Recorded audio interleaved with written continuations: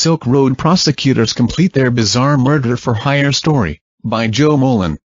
The Silk Road Trial, view New York. The Silk Road drug trafficking trial neared its conclusion today, as the government concluded its case. The day began with prosecutors showing the jury more chats that detail how the website's boss, Dread Pirate Roberts, turned to violence and tried to kill his perceived enemies. The day ended with a rapid-fire set of 3 character witnesses who testified to Ross Ulbricht's good character.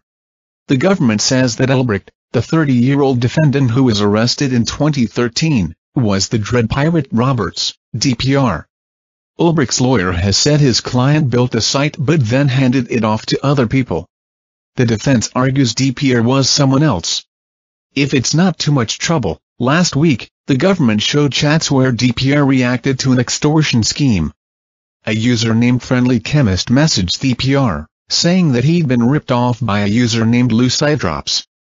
Unless DPR paid $500,000, Friendly Chemist said he would expose the names of thousands of Silk Road customers, which he'd acquired from Lucidrops.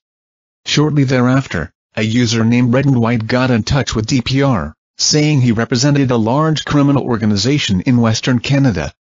Red and White explained that Friendly Chemist was a drug distributor they worked with.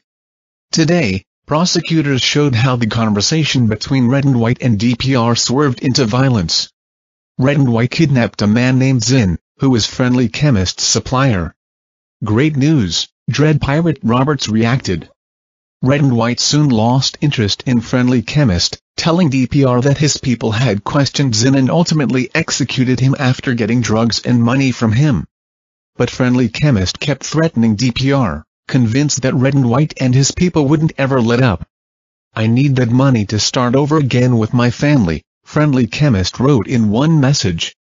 In late March, he gave DPR a deadline to pay up or he'd release user info publicly. "$500K is nothing to you, but it's life and death for me." DPR asked for a favor from Red and White, whom he was trying to coax onto Silk Road to sell drugs. "I would like to put a bounty on his head if it's not too much trouble for you," DPR wrote in a politely worded message sent on the Silk Road's private messaging system. "Hopefully this is something you are open to and this can be another aspect of our business relationship. As of right now, we don't care about him because we recovered more from Zin than what he took from us, and he also paid for it with his life," wrote Red and White. Still, Red and White was open to helping out. In a bizarre all-business tone, he explained the economics of murder for hire to DPR.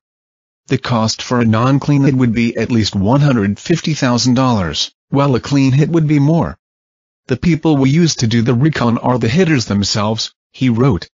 "If you want to make it look like an accident, it would cost a lot more. It wouldn't be suspicious. He would just leave one day and not come home." This is a developing story. Ours will have a full report on today's action in the Silk Road trial.